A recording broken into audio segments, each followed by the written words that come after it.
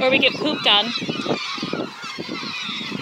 Brian was just saying, and he's recording a video as well, and he was saying that we better get going before the tide comes in, because this little path that we're on disappears if the tide comes in, and I think it might be coming in soon. That's a very pretty bird. I don't know what kind of bird is that? Do you know? That's a heron. Oh, bloody hell! It's very pretty. But yeah, I don't know what that is up there, but we are going to walk to that, and yeah. And come back very, very quickly. Yes, come back very quickly because the tide will be coming in soon. And just over there you can see the 4th bridge and 4th road bridge. Oh, different things. Over in there. Yeah. Yeah. And then that is the, we can't see it, but back there is the town of Cramond. So. There's some white beach there.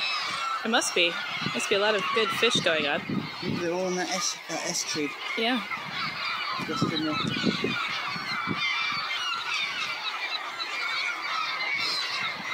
Obviously not what that St. Martin's eating.